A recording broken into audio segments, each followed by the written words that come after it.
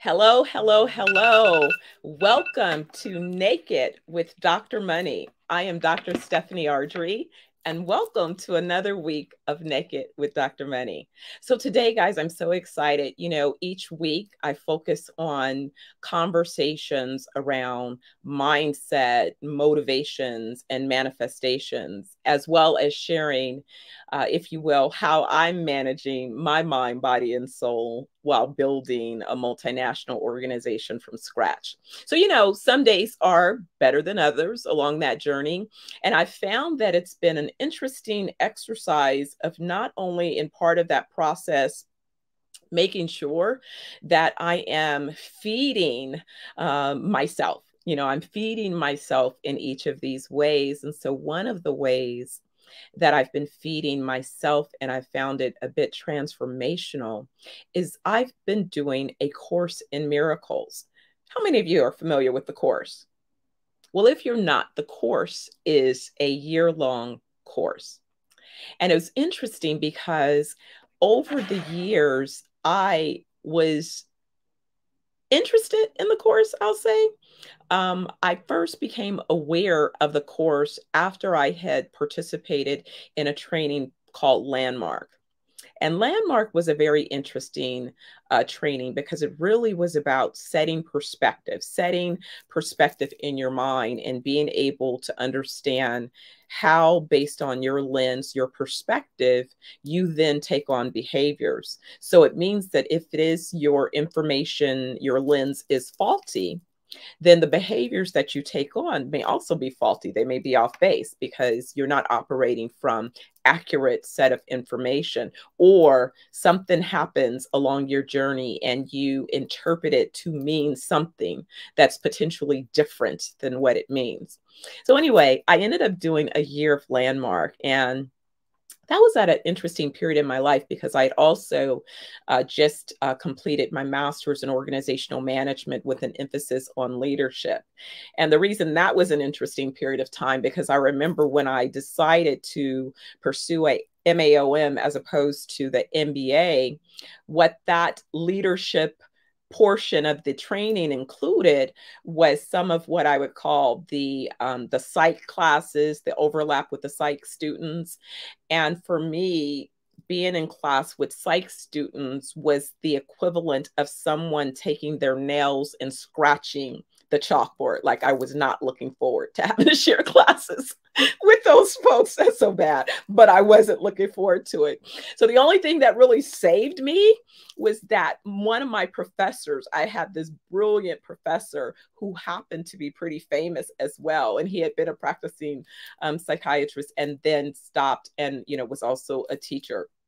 So I ended up gaining him as a bit of a mentor. And so that made my process fascinating, but also the tools that I wanted to be able to develop to build my organization. Because again, my interest was being able to build an organization that might have thousands of internal, external stakeholders, associated with the organization, hundreds of thousands of people around the world. That's been my particular intention. So I wanted to make sure that I had all the tools in order to effectively implement those outcomes. So anyway, I did the MAOM, ended up being introduced to Landmark.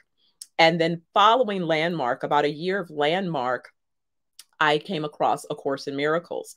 And to me, the course would be if Landmark had a textbook.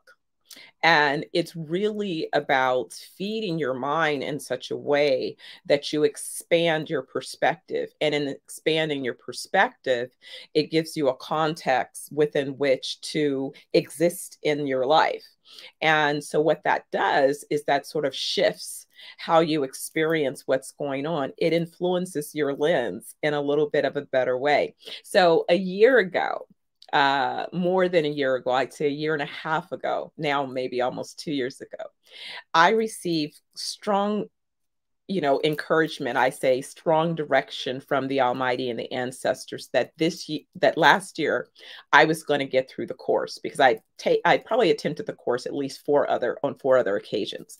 But last year I got through the course. And when I completed the course, I knew that the reason I completed the course was that I was going to become a guide through the course for other people, which made sense because with my wellness organization, its mindset is such a core about everything. Your mindset influences everything about you. It influences your health, your emotional health. It influences your physical health, because your mindset is what feeds the disease that then manifests itself in your body, and then your spiritual health. So it's all related, right? But anyway, sometimes folks go, we can't make the correlation. It's like, no, it's all related. Trust me, it's all related. But anyway, so those of you then would understand that having been an entrepreneur, especially the kind of entrepreneur that has vision that oftentimes is 10, 20 years in advance. I've been a futurist all of my life. And so I didn't have, if you will, that vocabulary. That vocabulary wasn't as common yet to explain that. So sometimes you feel like you're a little bit outside of what you're hearing and what you're being guided to do, because the people around you are not, but guess what, guys? I learned that when the Almighty and ancestors give you an assignment, it's your assignment. The reason people around you are not aware is that it wasn't a conference call. They weren't there. They don't know. So it's about you understanding and being able to accept and act on your ancestral assignment. So anyway, I'm getting a little bit too excited. And of course, I'm getting a little bit long-winded here. So I'm going to stop myself, because I want to include in the conversation my guest for the day, Miss Desiree Devereaux.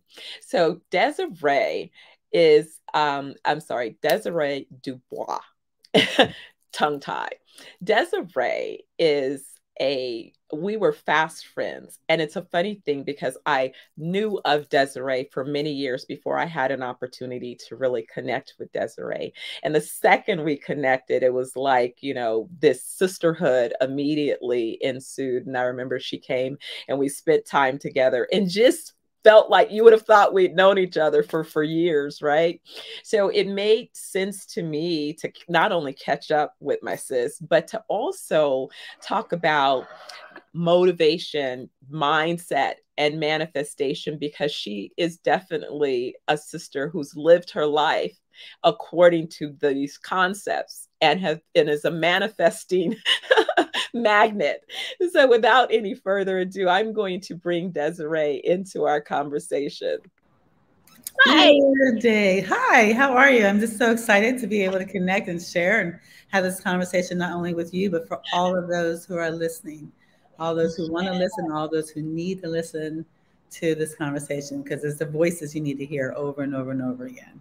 Absolutely. What really became apparent to me, and especially right now, someone shared that several people, the mental health needs are becoming so prevalent, right? Because people are suffering from different elements of PTSD from the global pandemic and all of these other things. And so it became really important for me to think about, well, almost like if they're giving the doom and gloom commentary, how can we flip the conversation and sort of bring in what is the positive? How do we cope with those things and not invest in that, but kind of shift the conversation to our possibilities, our opportunities, our healing, right? So that we can move from, the negativity. It's kind of shifting from, is the glass half full or is it half empty?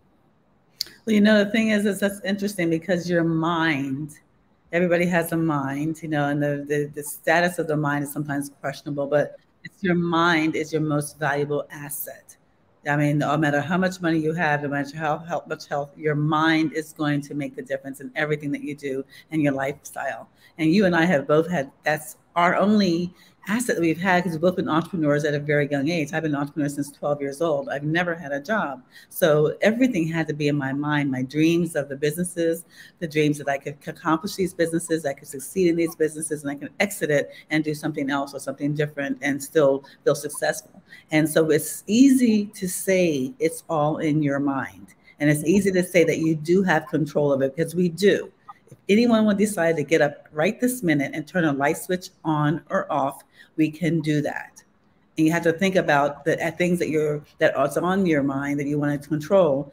It is that easy to, like you said, either interpret it as the good or the bad, or that you can't, no, you cannot, or you have or you have not. All of that is your choice. When you make that choice, though, and say, okay, this is something I can do, this is something I do have, this is something I do want, or this is something I don't want, then it's just taking the steps and having the brave, being brave and being strong and being persevering enough to accomplish it. And I know there's a lot of science and history about subconscious and so forth, but still, we can still make those decisions no matter what we have behind us. Every day is a new day. Every day that we have the grace of God to be on this earth, then he's given us another opportunity to make our choices. And it's up to you to make the choices. And the thing is that it starts there. And many times there's seeds that are planted along the way. When you were discussing about how you were young and how a lot of these ideas were just in the process, the seeds are planted along the way, and they keep reoccurring. Listen to that. Listen to those voices. I know there's so much life going on around us. It's hard to hear that noise. But you have to take those moments, and just even if it's just one moment, and listen to if something resonates with you. If there's a song, or if there's a picture, or if you see someone carving something, or you see someone building something, whatever it is that you see, and it somehow resonates with you, take a moment and say, okay, why is this to my attention? Why is this coming to my attention? And then respond to that. And it doesn't have to be now. It doesn't have to be like this moment. And don't feel because you haven't accomplished it already, no matter what age we are, it's still something that you can accomplish. And maybe not the same way. Maybe you have to, like maybe at my age, I may not be an Olympic gymnast or something of that type, but I can still live a part of that dream in another way. I can train, or I can provide a facility, or I can provide sponsorships, or I can be involved so that I'm able to fulfill that. But just utilize your mind, protect your mind is the best thing. People let other things get into their mind, and that's what can kill your spirit. And that's the biggest thing. I said, don't let anyone or anything dim the light that shines within. And that's that's actually a good point that I want to touch on, because I spoke a couple days ago, and one of the I say hypotheses that I put forward is this idea: is mindset part of your nature, or is it something that's nurtured? So you mentioned being an entrepreneur from the age of 12. If you were to think about what gave you the gall to believe that at 12 you could make money, or you could create something? Like, who do you think you are? And what was the environment? Like, how did your family react? Like Miss Desiree,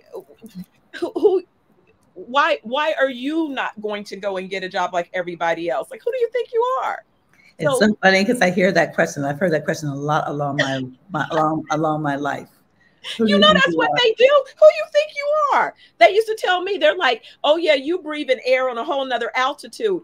Who do you think you are? I am Desiree Dubois, who has this dream, this goal, and I don't see reasons why I can't.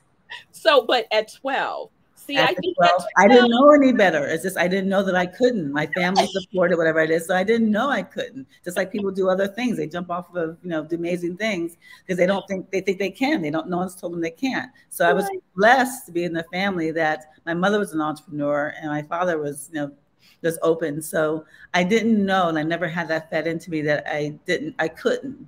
And they were supporting me. If we had the recitals, they would help me. She'd help me get a sewing machine to make the costumes and things of that type. But so that definitely is an advantage of not knowing that you couldn't and being supported. But even if you don't have that support and that encouragement around you, it's still no excuse. You find that. You find that in mentors. You find that in videos. You find that because even all through my life. Wait, Desiree, wait. We're not You going to find blow it. past that because, you know, yes, you think that those things are doable. And in fact, I'm writing a book, The Magnificence of Mentorship, where I'm paying homage to those who were, you know, mentors who gave the time. But I'm going to tell you, I came along at a time as an entrepreneur, and so-called mentors and so-called all of these folks, organizations and all of these, you know, opportunities so-called are still presented by people. And people didn't always play so fair or so nice. They Understood. definitely took advantage. They definitely, in some cases, just blatantly robbed me because they felt they could, and they did successfully. They caused me a lot of stress. And then to have that with my family. So I'll tell you, Yes. the weekend that I packed up to move to Los Angeles right after my 25th birthday. I was moving to LA to expand my then marketing communications company because I really had been doing very well in the Bay Area, but I've been in the entertainment. So all these folks that I knew by phone were like, wow, if you were here, you know, you have all this extra business and so on and so forth. And I was like, yeah, I'm ready for a change. So let me do it. But I'd never gone away for college. So this was kind of a big thing for me, right? And the fact that I was moving with my own business, which means that initially I wasn't going to move right into my office yet because I had to find it. So I'm living and working out of my apartment for the first time in a whole nother city by myself. And so secretly, I kind of cried myself to sleep for almost 6 months because I was like, you know, whose bright idea was this on one hand, that whole emotional growth that was required. But then on the other side, I felt so alone in a sense because it's like I'm not even going to bump into some dude at the water hydrant in the off, you know what I mean? Because I haven't moved into that space yet. So it was this whole other part of getting over and connecting and all of those things, right?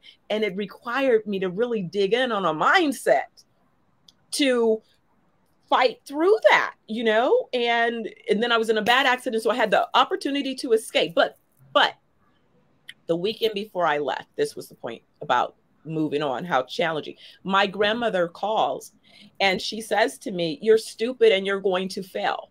So that was how I let, and I hope you don't get kidnapped and raped, you know, like those were the warm fuzzy, you know, words of the encouragement. send off, right? Yes. And then I come to LA and then I'm going through all these other emotions and I'm terrified to meet any stranger, right? Because then that my grandmother's part, they're going to kidnap me and, you know, whatever. So imagine that, you know, you're trying to then go and build your, you know, opportunity to do what it is you say that you are planning to do in this new place. You know, you're having to be bold and, you know, take on you know, just all of these things. And now your own family has said, you're, and so it was my mom that just kind of grabbed the phone and said, no, it's okay. It's going to be okay. And she was coming, you know, with the ex-boyfriend to help move me to LA. But it was a rough kind of period of really, really having to dig. That's when I say I had to go into mindset 2.0. And you've had many moments like that.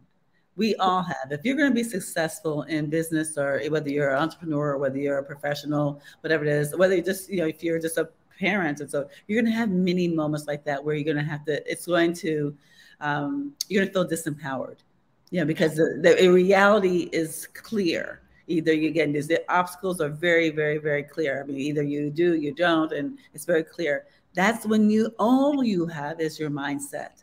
That is when you really, it's going to happen. And it happens throughout, no matter how successful you are and how way things go, you're always going to have those moments, but it's just being able to move through those moments. And a couple of things that are helpful to think, okay, what's the worst thing that could happen? You know, what are my backup plans if it does fail, or if something happens, what can my backup? And the fact that you just have to know that it's not going to be easy. I mean, it's just not always easy, but it gets easier. My challenges today, you know, as in my age, is much easier for me because I've been through so much. and because of those things that I went through, I look at them, I deal with people differently. People can, come at you different ways. And it's like, okay, fine. I can deal with that. It's not going to bother me. You mature. It's like you build, and I don't want to say a shield, or because I don't want that to ever happen to my heart, but you build a resistance and you build a strength that allows you to withstand a lot more. And that's all that it is. I mean, the more times anything goes at the waves, it just gets stronger and stronger and stronger. It is not, we're not saying it's going to be easy, Monique. I mean, we're saying that the fact is that we can move through it. And it's your mindset to say, okay, who is this information coming from? Is it someone that is a path you're following, or is a path that's never been there? So their perspective is completely different. If she's never done that, of course, our perspective is going to be completely different. But from one who went there or who has done that before can give you advice. Okay, do this, do this, do this to protect yourself from those things, because people have done it. So sometimes when I'm doing something, I think about, okay, has this ever been done before? And have those people ever survived it? And if that is the case, then what lessons can I learn from them? Sometimes it's people close to you, sometimes it's strangers. When I was taking on this new business at the age I did, it was like 65, people say, well, you should be retiring, and why are you starting a whole new business, and blah, blah, blah, blah. You're a minority, you're a woman, you don't have a lot of money to work with, you don't have a husband to support you. I mean, you're doing this all on your own. Why don't you just kind of do something that's going to take you to retirement? So I had to, at that time, what I did is I would listen to How I Built This. It's a podcast with Guy Raz, and literally I would take my iPad at night and I would listen to someone's story, and I slide it in my pillow, and the next morning I would listen to someone else's story, and that got me out of bed. That's what got me out of bed. That's what gave me the strength to be able to get out of bed and go through it. Because I felt like, oh my gosh, if they could do it, and they had some stories that I had never encountered. And if they can do it, and notwithstanding all of that, then my life is easy. It's just me. So find whatever, if it's a book, if it's a play, if it's a music, there's so much available to us now via the internet, especially, that find what fuels your fire and then keep it lit. Keep it lit. That's why that's so what's baked into my wellness, right? I know the importance of that mindset. And so being able to curate all of those opportunities to continue to have conversations. It's almost like when I thought about the thought leadership that would be great, it's sort of my way of secretly continuing my journey of all of the lessons and all of the curiosity about new programs and training, and being able to have a community that's saying, oh yeah, I want to check that out. Yeah, that's going to help me. I'm doing my next whatever I need to keep, motivated. What else you have, right? Because it sort of is a practice. As with anything else, it's a practice. As I'm looking at the life of a yogi, it's a practice. And so the practice of managing and developing your mind is ongoing. You're never going to not need to do something and that was, I think, the thing that was the big sort of aha. It's not a one and done. You have to continue, because you need the mindset, and then you need to feed something to trick your motivation. What's going to make you take action so that then you can manifest? Because people a lot of time talk about, well, I have faith. Well, faith without works is dead. You got to get motivated to take some action for some things to manifest, not just praying about it, not just thinking about it. That's, and then the realization, when I realized, I think I said I got far enough along the journey where really in 2020, which is funny that it was in 2020, but 2020, I felt like I had gotten far enough along the journey that it hit me that, oh my God, that 9-year-old little girl that said she wanted to be an international business tycoon, what I didn't understand was that the Almighty and the ancestors said yes.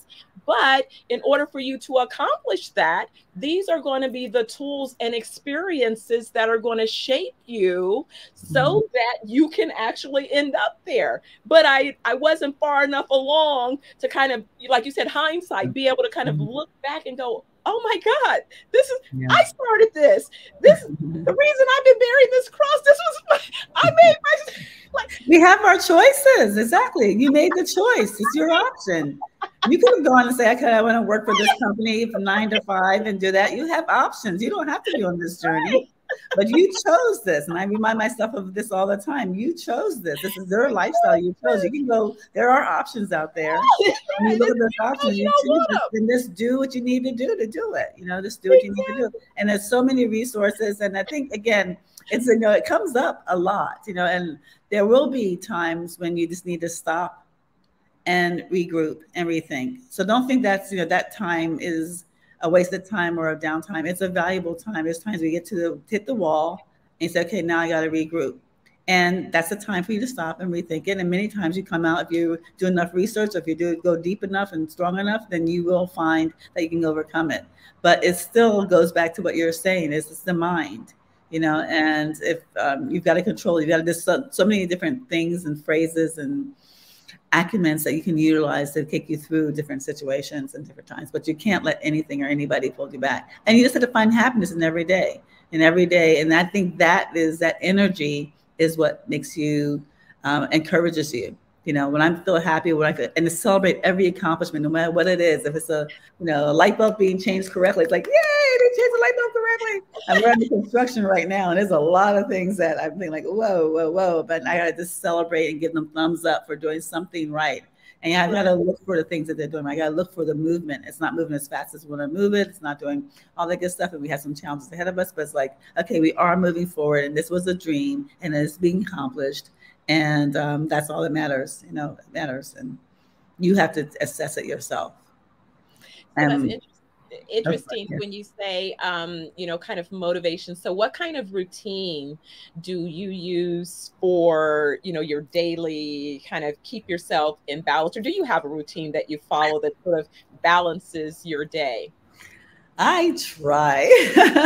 I've never been a structured person, really structured. And that's probably why I don't have a 9-to-5 job. I probably would not be good at it, but I've always been able to manage myself. So I do think it's important to have time for yourself, because if you don't feel that you are at your best or can be your best, then you're not going to reflect that to the rest of the world.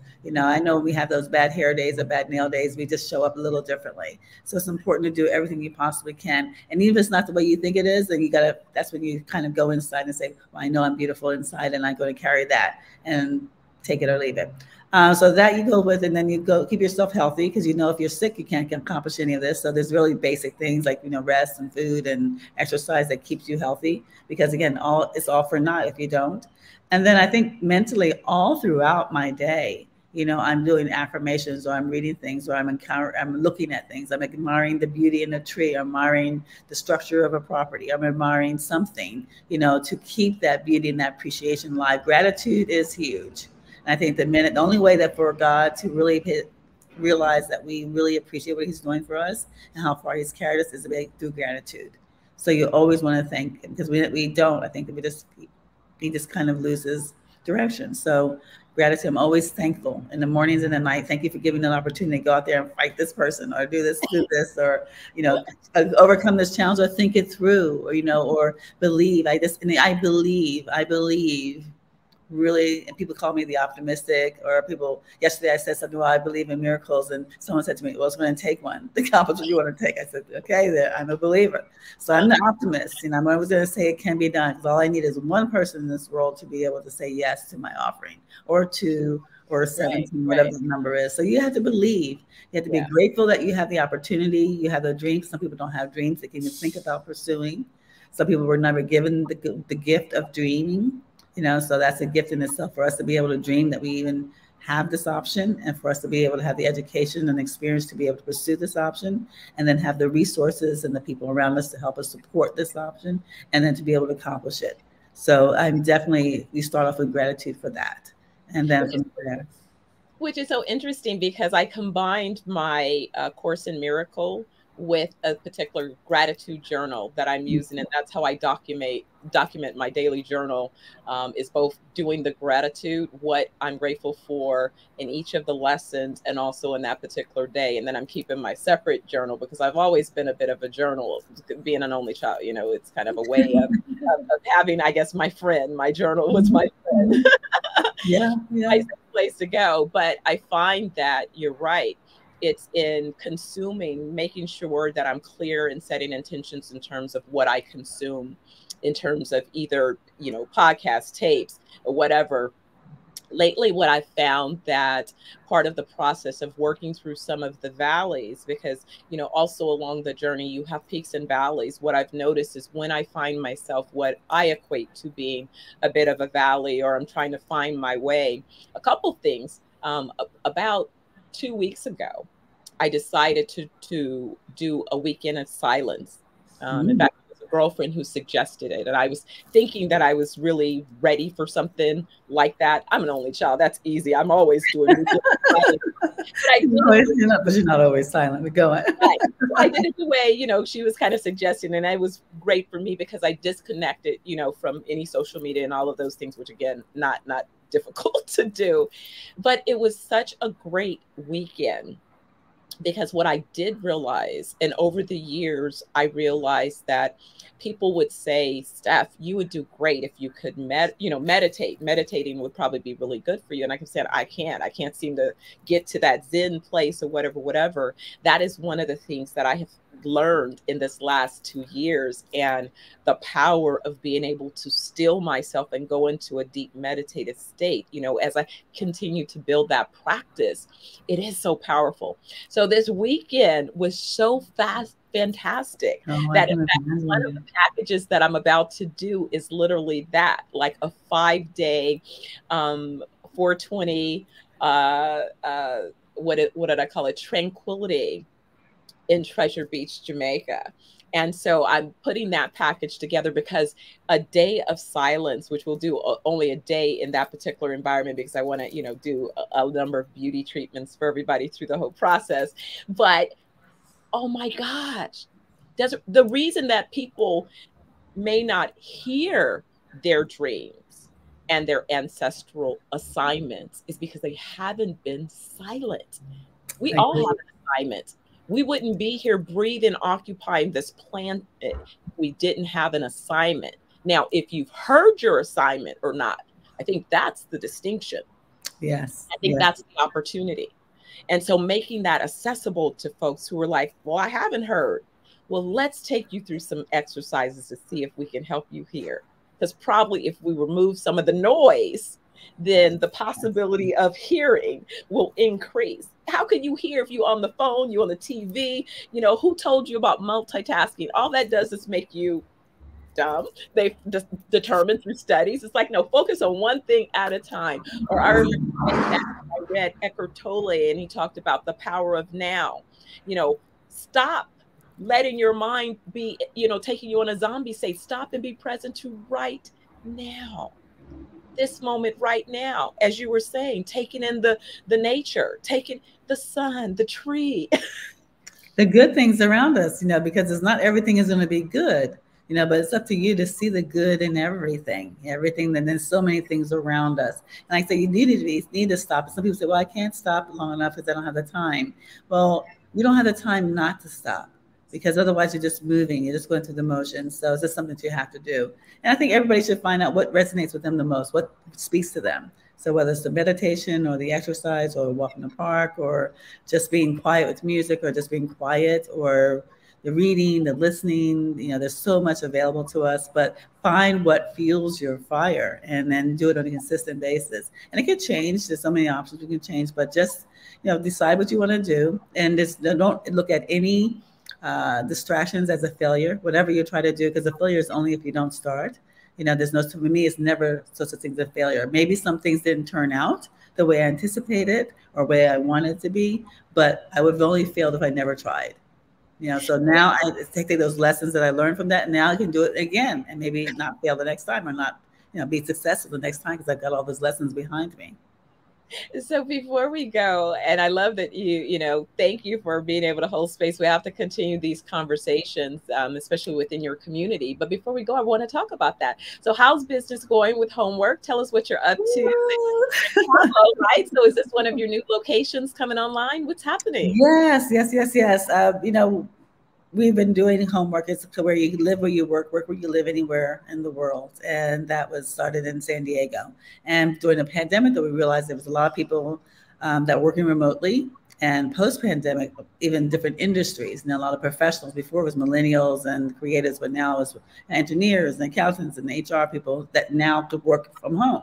And they didn't necessarily need to work from home. And then people that say, I'm going to wait until I retire to travel. Now they could actually travel before retiring and work in that way. So the demand increased tremendously. So we started looking for properties that have 12 bedrooms or more.